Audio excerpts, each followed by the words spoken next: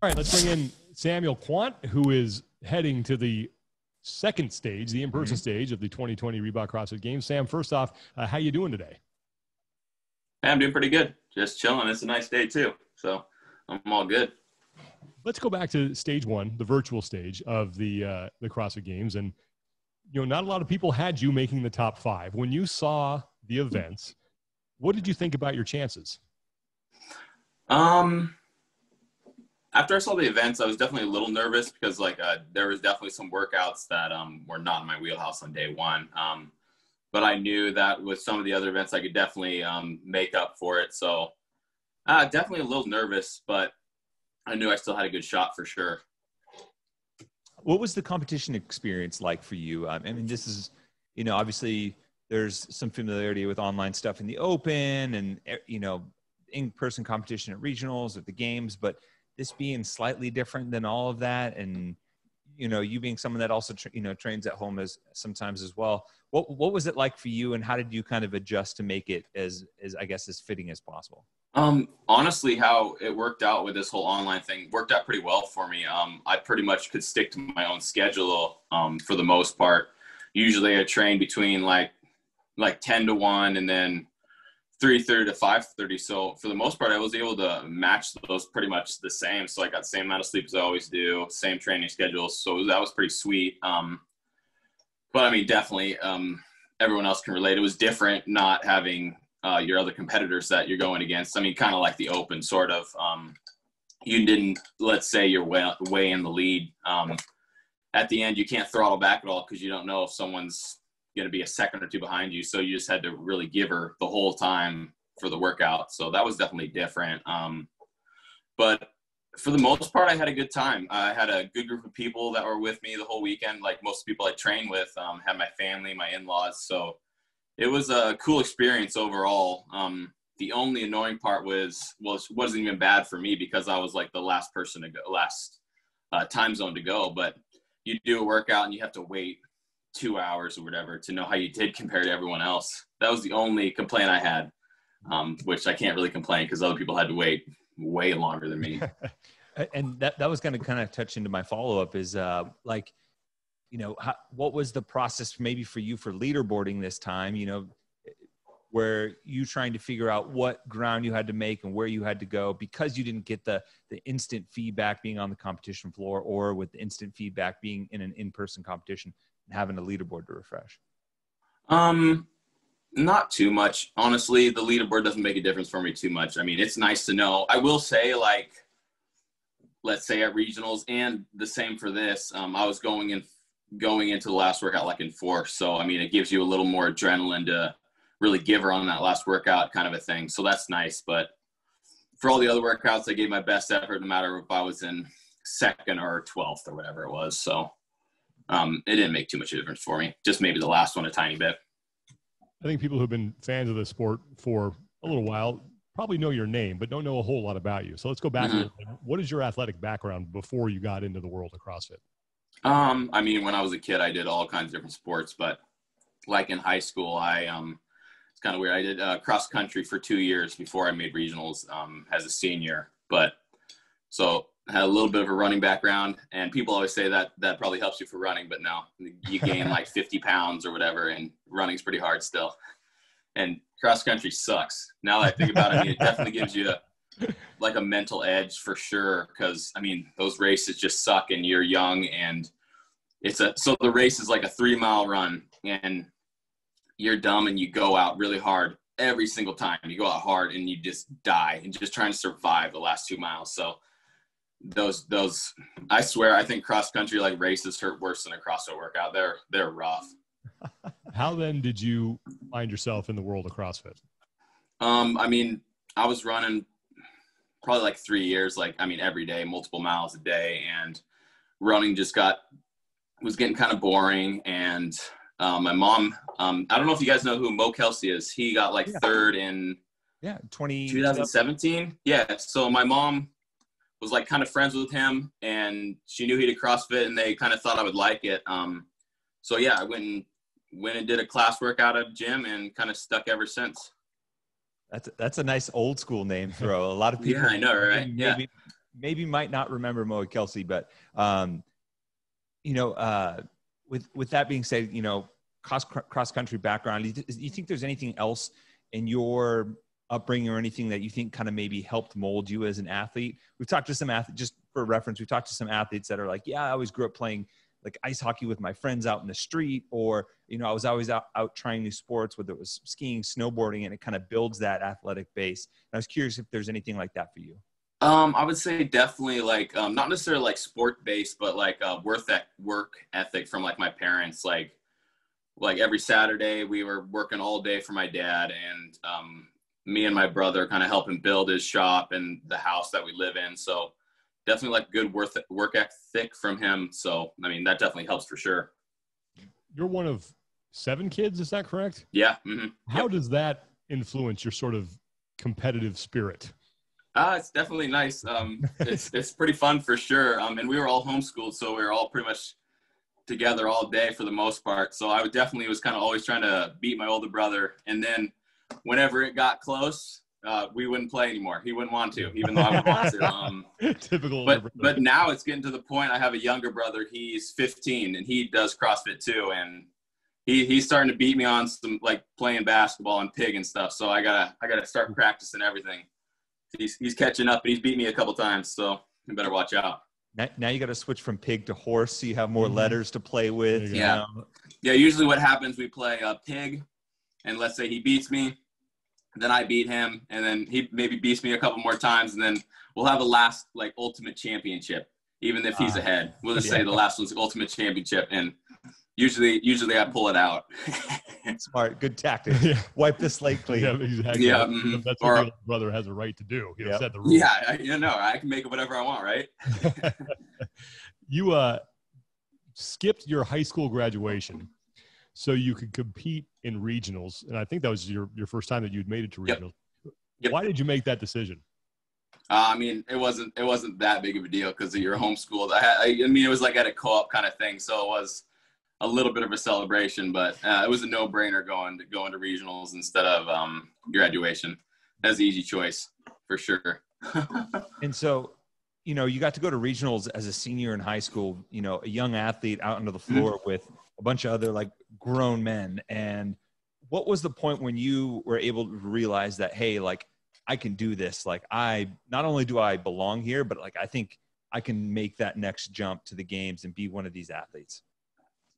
I mean, it was definitely like, I would even say like the first time I was at regionals, I'm 10 years younger than a lot of those guys, and I'm beating them or sticking with them. And I knew I wasn't like in my prime or anything. So I knew if I just kept at it that I'd get better than those guys. And I mean, here I am still working on it. And I mean, I'm not the youngest in the field, but I'm still one of the younger ones for the most part and getting up there. What was it like to get that valuable of experience at that young an age? It was honestly pretty nice because, I mean, going into it, it was a lot of pressure off you because you're so young and you're like a kid compared to everyone else. So I didn't want to do bad, but let's say you do bad, it's not that big a deal kind of a thing, if that makes sense. So it was nice to learn that experience with not having so much pressure on you. What were the biggest lessons that you walked away with from that first regionals experience? Consistency kind of a thing. There's been so many like little tiny things that I can't even like tell you that I've learned kind of a thing. I mean, over the years, you accumulate so much knowledge for how to train and compete and everything and not having so much stress kind of thing at a competition. So you learn a lot of different things. So I can't really tell you exactly what I learned, but I'm sure every competition I learned something kind of thing. Mm-hmm. And so, a couple of years later, you get to go to the CrossFit Games. I believe you're the youngest man in the field in 2016. Mm-hmm. And not only do you get to show up and perform well, but you get to win an event. You win double DT, one of the final, under the lights type workouts in the tennis stadium. What was that experience like? And I mean, how did that compare to what you would imagine in terms of like getting to be on that stage and do that well? That was pretty sweet for sure. So I was in the third heat. So I still had I won my heat, which was super cool. And then we went back and watched the top heat go. And then after I won, a couple of my competitors gave me high fives and stuff. I didn't really know how big of a deal what it was, but I mean, then going out for my parents, I was getting like stopped left and right for autographs. So that was pretty sweet for sure. And then, I mean, it's always been a thing people bring up, double DT. So it's definitely been a pretty cool moment in my CrossFit career for sure. Fast forwarding now to the virtual competition, part one. When was the point when you realized, you know what, I can do this. I can find myself inside the top 5. Honestly, after day one, I knew, like I said, I knew day one wouldn't be good for me. And then when I finished day one in 12th, which was better than I thought it would. So I kind of knew that if I gave her on the next couple workouts, I definitely had a shot. I mean, but lurking over my head was that handstand hold, which when I saw that, I'm like, oh no, that's going to be my worst event of the weekend. Cause I was like, I saw on like some Instagram stories, people holding it for 2 minutes. And I'm like, oh crap. I've like held it for maybe like 30 seconds or something. Just like, I mean, my coach had me accumulate handstand holds for time for stuff like that, but not in a 4x4 box. And I'm like moving all over the place. So that was definitely nerve wracking, that one. And I mean, I pulled out a great score on that one. So I was super stoked. And I want to backtrack just a little bit because, you know, your journey to here, you hit a little bit of a speed bump in 2018. Mm-hmm. Yep. You qualified for your first CrossFit Games, qualified for your second. And I've talked about this a little bit. I think one of the reasons why you've continually flown under the radar again is you had that knee injury that took you out of the limelight for the year that I think really stands out in a lot of people's minds in 2018. What was it like having at a young age after, you know, some success, having to deal with that injury, work through it? And what were some things that you felt like you were able to improve on the back end? Yeah. So there's like kind of a whole story that went into like that injury. So going into the 2017 regionals, like 3 weeks before, I hurt my back pretty bad. I didn't know how bad it was. But I mean, it's 3 weeks before regionals, so I was still training pretty hard. And I mean, made it through regionals, got second, so qualified for the games. And then I kept training. And then it was the one side of my back, so I started compensating with squats and everything, and then ended up hurting my knee. I would say like a month before the games. So I would go into the games, which I didn't know I had a hairline fracture in my back and then a torn meniscus. So that whole season was just crap after the whole games was rough. So, I mean, got through that. And then my back I took like 2 weeks off after the games. My back was pretty good. I mean, right now it's good. It's totally fine. But then my knee was still bugging me. So I ended up, I would say after the games, like 3 months later, I got an MRI on my knee and showed that I had a torn meniscus. So it was pretty close to the Open. So I still did the Open, planning on doing the 2018 season, qualified for regionals, and then trying to train for regionals. I just had enough, and I ended up getting surgery. So, I mean, missed that whole year. And then it took a while to recover from that knee surgery. And I think I had like a solid 6 months of good training even before the 2019 games. So it's kind of like, it's been a whole journey to get to where I am again, kind of a thing. So, I mean, like I said, learned a ton of stuff from that, training smarter. I mean, how your body compensates for stuff and you can hurt other things, kind of a thing. So, I mean, you learn your lesson the hard way, but I mean, all the great athletes have some kind of story like that. You touched on it there just a second, but as you were answering that question, I was thinking, you know, sometimes you take a couple steps back and you can wind up taking a bunch of steps forward as a result. Yep. So Yep. How did that help you sort of refocus and become a better athlete? I would say I have more grit kind of come from it. I don't really understand the question all the way, but definitely. How did going through the injury, how did that maybe help you in the long run? Definitely kind of like taking a step back and really realizing why I was doing the sport, kind of a thing. And it made me question if I still wanted to keep doing it. Cause I mean, it was pretty rough recovering from the surgery. I mean, a lot rougher than I thought it would be. So you kind of get your passion back a little bit when you make it again and you do well, kind of a thing, if that makes sense. Yeah.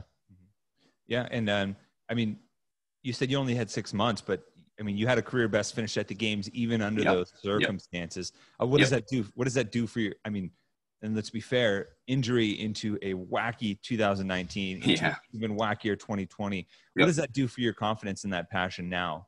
Definitely like going into the, like I said, I placed my career best 13th at the games.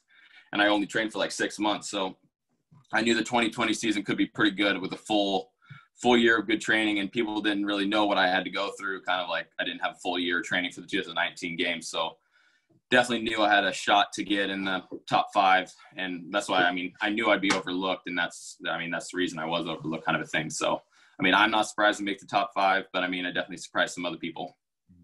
And so you mentioned it kind of makes you reevaluate your passion and your drive for the sport. And I'm kind of curious now, because I know some major life things have happened during your career.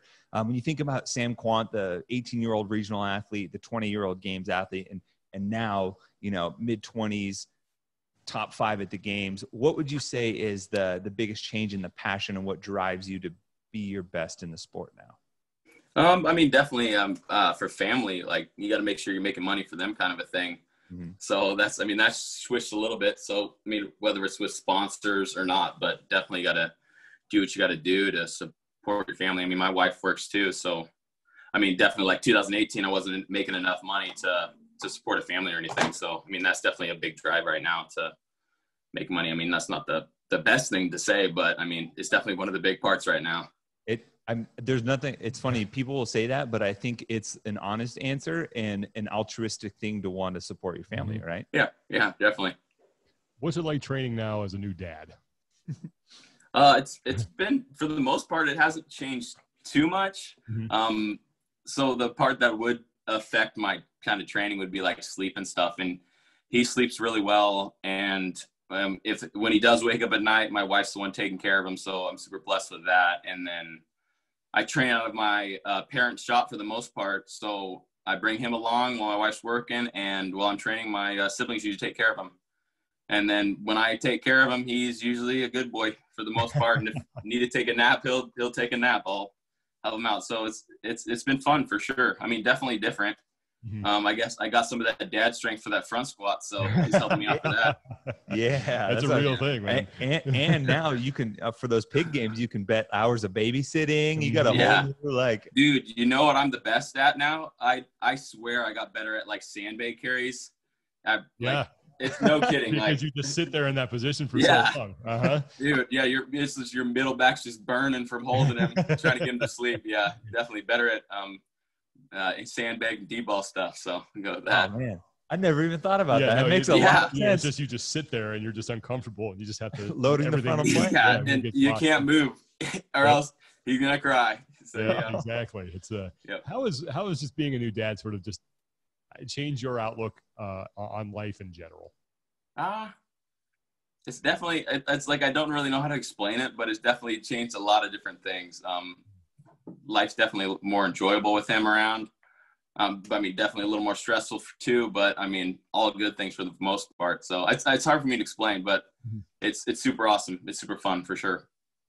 You can never, there's no substitute for experience, and you clearly have some, going to the games and being as successful as you have, especially last year. What you're about to face in Aromas is going to be unlike anything that we've ever seen at the CrossFit Games. So what lessons can you take from your time competing at the level at which you're competing, and then apply now to what's going to happen in Aromas here in a couple of weeks?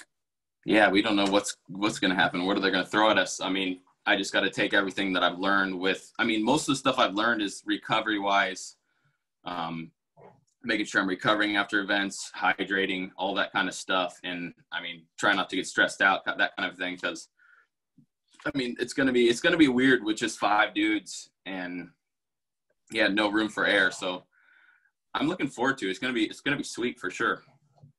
And you actually had some experience in 2016 going to the ranch too.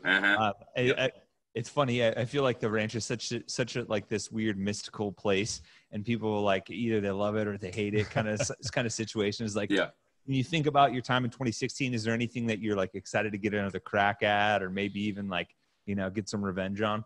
Frick. Yeah. I mean, I know we're probably going to have some kind of packed trail run. So I'm hoping we get that done early in the weekend so then I don't have to think about it. So I'm not looking forward to that. I would honestly, there was the one event that was wall ball GHD and run. I'd really like to do that one again, just because I felt like I held back in a couple of parts that I shouldn't have. And I know I could have got a better finish than I did. So hopefully we do something like that. I know he's going to utilize that hill. And so it's going to it's going to be some rough events for sure. What does your training look like from now until when you show up in Aromas? Yeah. So, I mean, it's pretty much the same training I was doing before they announced that it was an in-person competition. So, I mean, I'm biking, I'm swimming, I'm doing all that outdoor stuff that we could do at the games. So, yeah, like I said, it's pretty much the same training I was doing before they announced it was not in-person competition. What's the goal of training right now? Because it's not like you can build a ton of fitness in a couple of weeks. So what do you look to accomplish through what? I mean, so just sharpening some of the skills, like my swimming, biking, running up hills, whatever it is. Just so, yeah, like you said, you can't really get fitter, but you can sharpen up some skills. And I mean, there's a lot of skill work that comes into it at the games. I mean, definitely like fitness and stuff, but you got to be able to know how to use a bike and all that kind of stuff. One kind of question I have, it's a little bit different, is so since you've been at the games, it's been part of what we would consider like the Matt Fraser era. So I'm always curious what it's like to, especially as someone that's rising the ranks and still young in your career, what is it like to have someone like Fraser to compete against, to train against, to I don't know, whether it's bulletin board material or or something to aspire to? It's definitely interesting. I mean, when you hear it, they're like, "Oh, you're going for second place," and I mean, to a point, it's true. But I mean, there's always a chance. You never know what could happen. So, I mean, it's definitely weird to have someone that dominant in the sport, and it's hard to touch him with some events. So, if you beat him on an event, it's definitely a plus. So, I mean, in 2019, I beat him on not a handful, like 2. So. I mean, and I think I beat him in like 1 or 2 in this online thing. So I'm gonna beat him a couple more times down there, and that's the goal. I mean, just give her on every workout. And I mean, I'm sorry. Go ahead. Finish your. Oh, I said there's definitely anything can happen down there. I mean, it's definitely not a for sure thing that he's gonna win kind of a thing. So I'm not saying he's for sure getting first or anything like that. So along those lines, why do you think you're the guy who might be able to knock him off?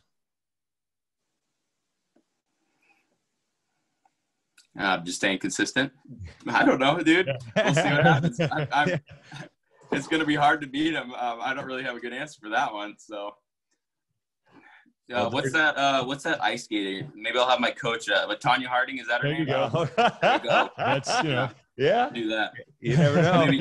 Jeff Galooly, right in the knee. He almost did to himself one year when he was stretching his leg and he turned his knee a little too far. You never know. Yeah. It could be an accident, right? Yeah, there is a basketball hoop right outside the ranch, and Dave likes to shoot hoops. So, okay, all right. Maybe challenge him to a little one-on-one game and a little physical on the boards. Take him out of the knee. There we go. Yeah, I like that. What would need to happen to you? Well, not to you, but what needs to happen in Aromas? You've already guaranteed yourself your best career finish of the games. But what now needs to happen for you to say, you know what, 2020 was a successful year? Getting on the podium now.